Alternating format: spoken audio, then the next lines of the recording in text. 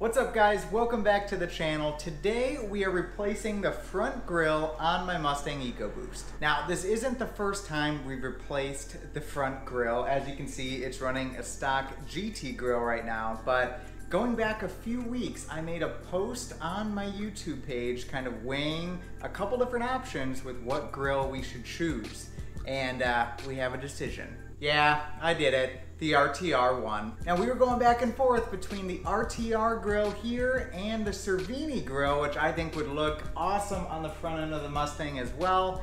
But honestly, it came down to a price point, and I already had some of the other RTR parts on the car, and I really wanted to see it through with an RTR front grille. So let's take a closer look at this grille and show you what you get when you purchase this off the American Muscle website. All right, bring it around over here. This is our new studio. You can see the Mustang flag. We're absolutely official now. This is the RTR grille up close and personal. Now this one is not the version with the light kit here. This one is significantly cheaper. That's the main reason why I did this. And if I want to later on, there's a company out there which actually makes these lights out of an OEM RTR housing, but you can change the colors of the LEDs. It's pretty cool. So if I want to do that in the future, I have the option to do so. Now, one thing I found kind of weird on this RTR kit is that, one, they put these little canisters, or I guess inserts, in a separate box, right? So if you buy the light kit, you can put those in, and vice versa. If you buy this plain one, the black inserts, you can put in as well.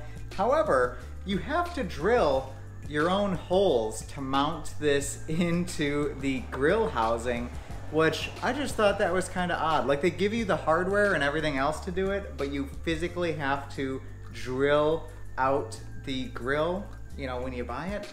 I figured that that would be something that they would do from the factory, but it's not a big deal. We did it.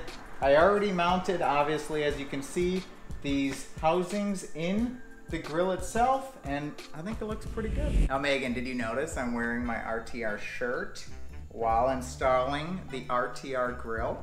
Very fitting. I know. I planned that this morning when I was getting dressed. It was the top on the drawer. It was actually, yeah, right on top, so it made it real convenient for me. But anyways, first things first, we gotta jack up the car, so let me get to doing that. Ooh, that is close. This is the first time I'm jacking up the car since installing those little side splitters there, and it fits. It's close though.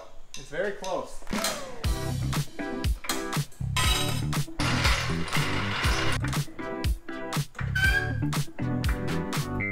Woo!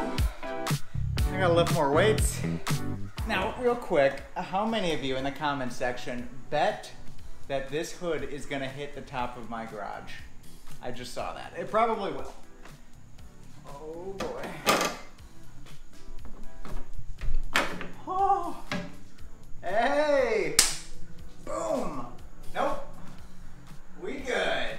Don't look at my engine bay because it's dirty. But the first thing that we're gonna do is pop off this radiator cover. There's just a few clips here on the top. I've done this a few times before, so I'm gonna get to that now. All right, radiator cover is off. We'll set that there. And then we can do some other stuff.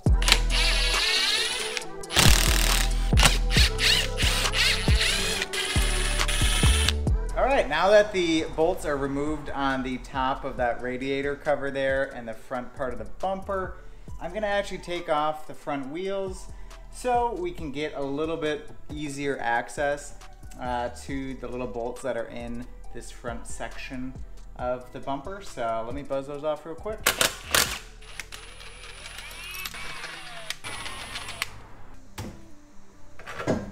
There we go.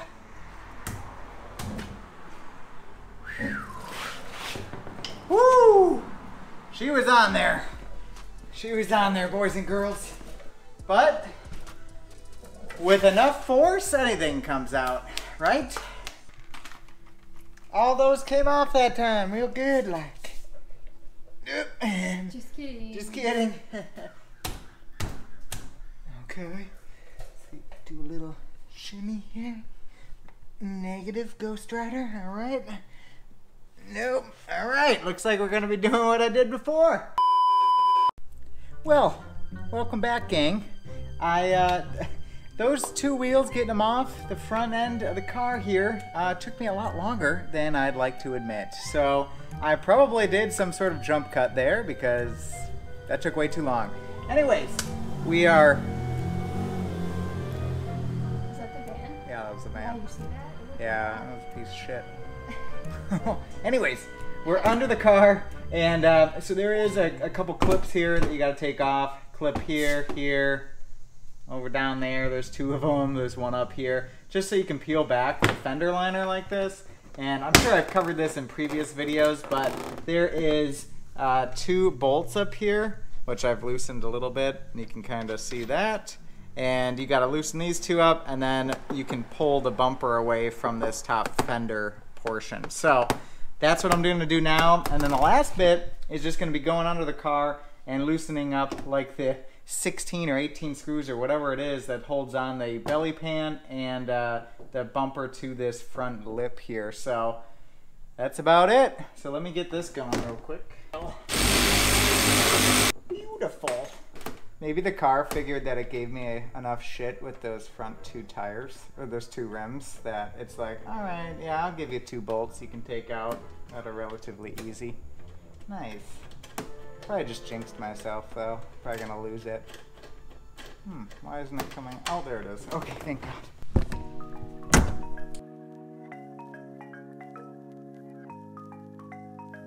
All right. Are you ready? So all you gotta do is hold on this side. So we're gonna hold the bottom like this. Now it should be free. Just over here. Boom. Thank you. Look at that, Megan. You're a little mechanic. Formula drift mechanic. You know, I had to spirit a car shirt if I was helping you. Boom, yeah. RTR shirt. We should have got you one of those. I know, but it's gotta have this like pink and purple because it's my favorite shirt because of that. That's true. It's pretty stylish. Pretty stylish. Oh yeah, and fun little thing here. Not really fun, but fun fact, there's a cigarette in my belly pan. I was like, I don't know how that got there. I must have ran over someone that was smoking a cigarette or something. Mustang life. Megan, look at that handy dandy stand we got with 2 garbage cans. Isn't that great? Seems to work. It seems to work. So I have it up here so I can at least have it at eye level. And we're just going through the process of taking the clips out, which you can see all these clips that have to be popped out. I don't want to do it, but we got to do it. So see you when it's done.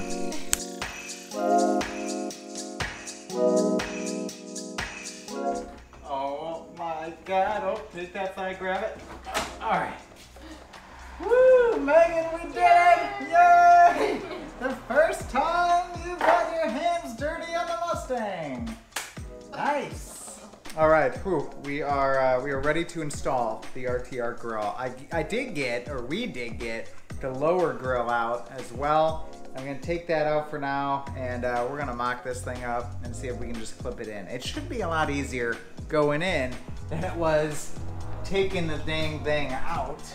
But just gonna be careful here to line up the clips, and hopefully it fits. Kind of like what stock would, you know? Jesus Christ! Who put all this shit around me right now? And this is why we clean up after ourselves. Who put this old grill down on the ground right in front of where I was gonna step? Oh my God, who did that? Oh well, alright, let's take this thing down. Holy crap, boys and girls. There's only like 3% of women that watch my channel, so it's mostly men. Which I don't mind, I guess. It's like me and your mom. Yeah, it's Megan and my mom. Thank you to all the ladies who watch my channel.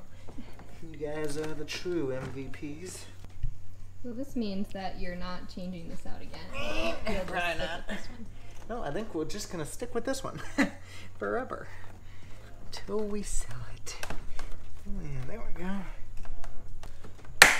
Hey, hey, there we go. And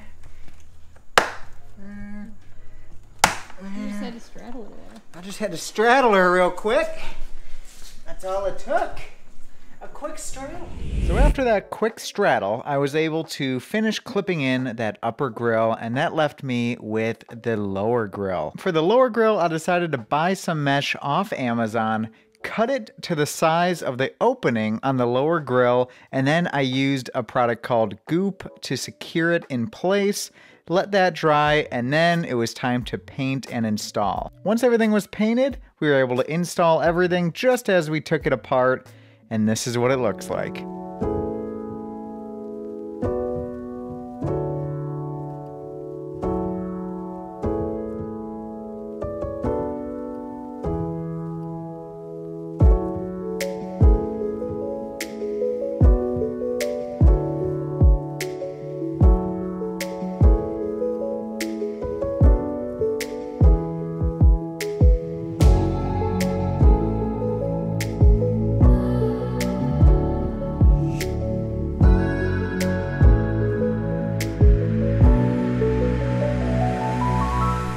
Well guys, it's done. The EcoBoost officially has an RTR upper grill installed. I also got that boosted badge on there. As you can see, I moved that over from the stock GT grill that we had before, and we have the lower custom grill installed, and I think it came out pretty good for the amount of money and time I really spent on it. So more importantly, I'm really wondering what you guys think of the car here.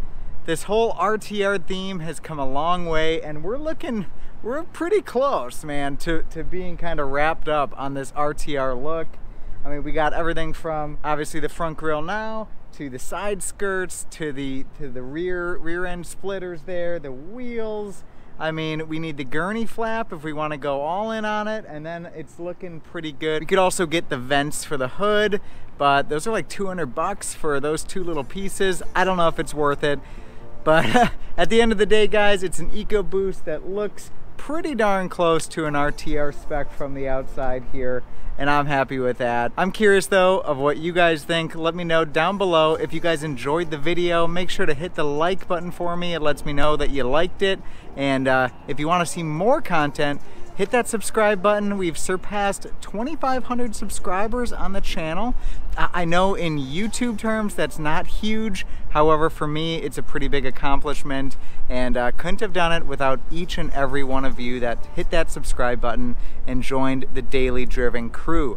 So if you want to see more videos, make sure to hit that button. It's completely free. Just hit it, and you will be on the journey with us with my Mustang EcoBoost.